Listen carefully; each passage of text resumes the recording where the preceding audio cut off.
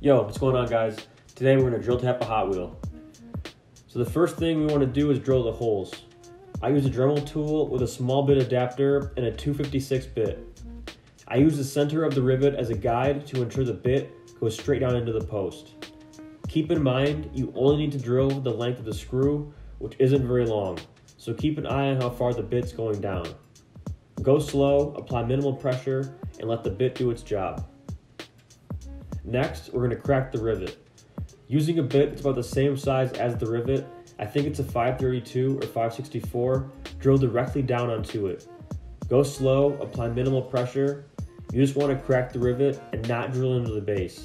If you drill too far into the base, the screw will not catch and the car won't hold together.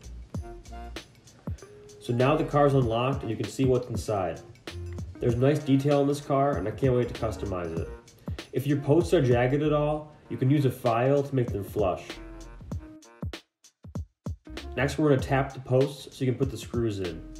Using a 256 tap and my drill, I slowly drill into the hole until I feel resistance. Once you do, reverse the drill and back out slow. Clear any shavings and repeat 2 to 3 times. Repeat for the other side. It's important to clear out shavings as you go to get clean lines.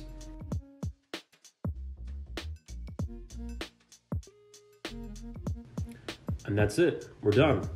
Now we can put our screws in. Now the car is ready to wheel swap, to add some details to it, to throw the body in paint thinner and repaint it. It's unlocked and ready to customize.